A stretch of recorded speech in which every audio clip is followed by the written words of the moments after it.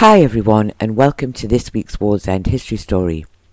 This week I am covering a little bit of information about the life of Charles Algernon Parsons and the Turbinia. This is not a full history of his entire life or the ship's entire life in great detail, but I hope you will still enjoy it and find it interesting. Like a lot of people who are well known in the various industries of Wallsend, Charles was not born here, so a lot of his story will not be about Wallsend, but I felt I needed to add the details to really be able to tell about his life. Charles was born on June the 13th, 1854 in London. His father was the apparently famous astronomer William Parsons, the 3rd Earl of Rosse. Unfortunately, this is about all I know about his father, as although I did do a little search, I was not really able to find anything more out about him. The photo that you can see on screen at the moment shows Charles in his younger days. However, I don't actually know how old he was at the time, and often trying to guess someone's age in these old photos can be incredibly difficult, as people often looked a lot older than they really were. So I'm basically not saying that this photo is representative of Charles in 1877, which is the next date that I'm going to mention. So as said, in 1877, Charles, having graduated from Cambridge with a first-class honours degree, joined the Newcastle-based engineering firm of W.J. Armstrong as an apprentice. Now apparently this was seen as an unusual thing for the son of an earl to do, and no doubt he was expected to follow a completely different line of work. But it does seem that this was the kind of thing that Charles was much more interested in. He would later move to a company known as Kitson's in Leeds, where he worked on rocket-powered torpedoes.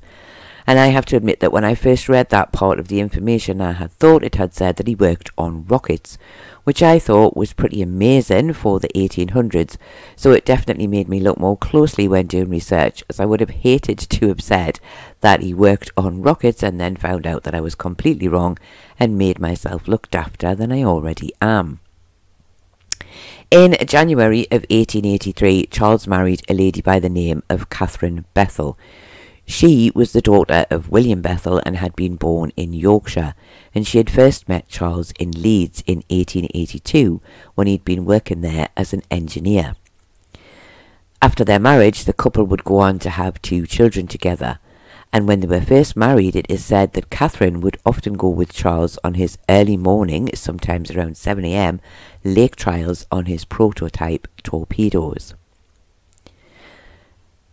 Their first of their children, Rachel Mary Parsons, was born in 1885 and was actually an engineer herself, so she clearly had the same interests as her father, and she would later take over the running of his company, well, the directorship of his company, for a while after her brother had been called up to fight during World War I.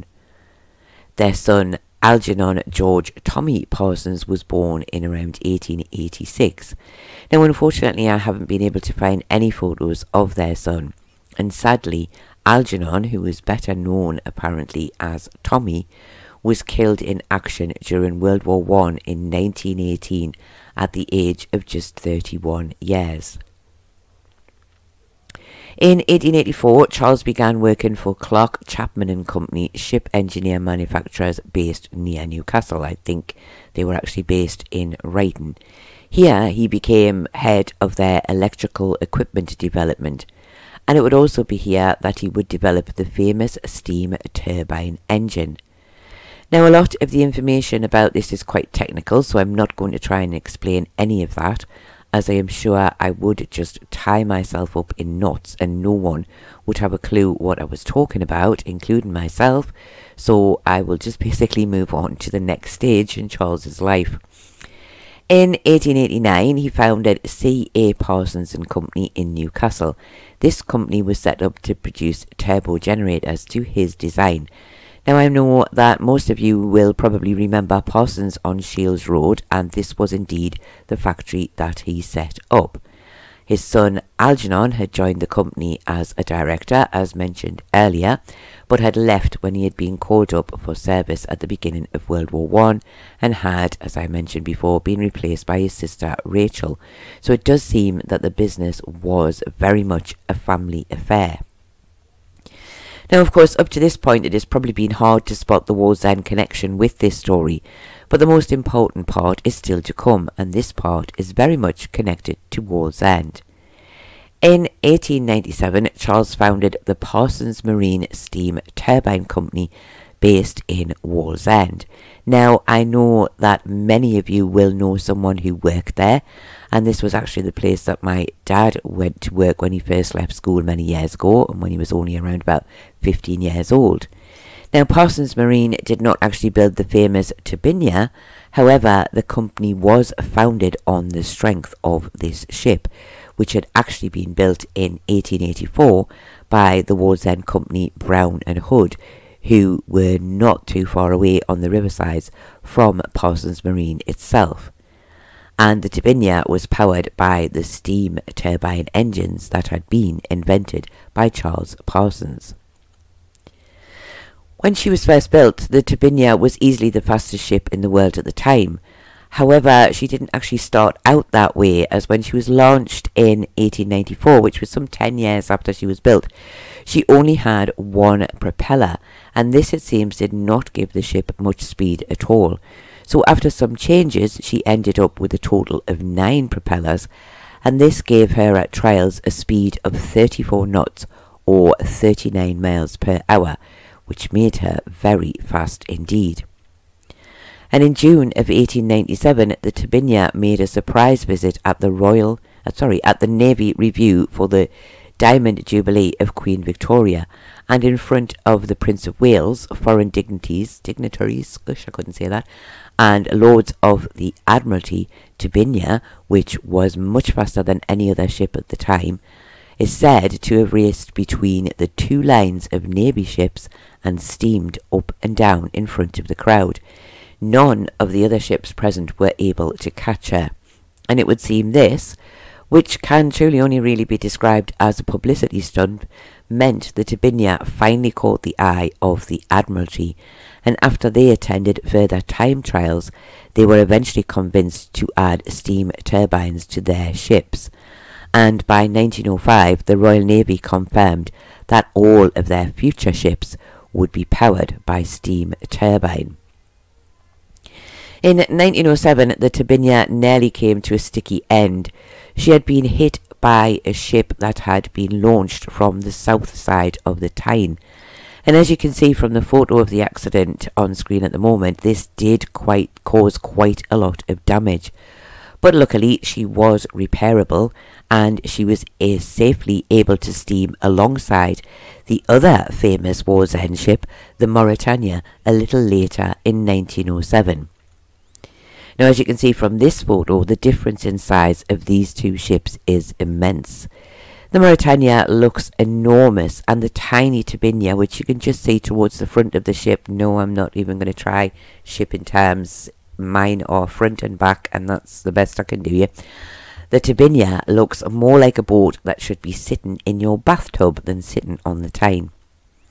Sadly, some mechanical issues with the Turbinia meant she was unable to accompany the Mauretania on her trip down the Tyne and out to sea. Later, the Turbinia would be removed from the water in the hope of stopping the deterioration of her bodywork. She was offered to the Science Museum in London in 1926 to be used as an exhibition. However, they were not able to use the full ship as they did not have enough space. So she was basically cut in half, and the remaining part of the ship went on display in 1944 in Exhibition Park in Newcastle. Eventually, the 2 halves of the ship would be reunited, and the Turbinia is now on display at the Discovery Museum in Newcastle, first being put on display there in around 1996. Now, I have visited the museum and seen the ship, and it really is worth a visit if you haven't been before. When you think that the steam turbine engines in this little tiny ship would go on to change the history of shipbuilding in the early 1900s, it really does make this very special ship worth checking out. And the photos that you've seen on screen at this point were ones I took when I visited a few years ago. Now, I remember that my dad told me that he had once done some work on the ship in her later years, and I do wonder if anyone listening ever worked on her when she was put back together, for want of a better way to describe it. And if you did, or if you know anyone who worked on her, then do please let me know in the comments below. Returning back now to Charles Parsons, he died on February the 11th, 1931, at the age of 76 while he was on board the steamship Duchess of Richmond while on a cruise with his wife.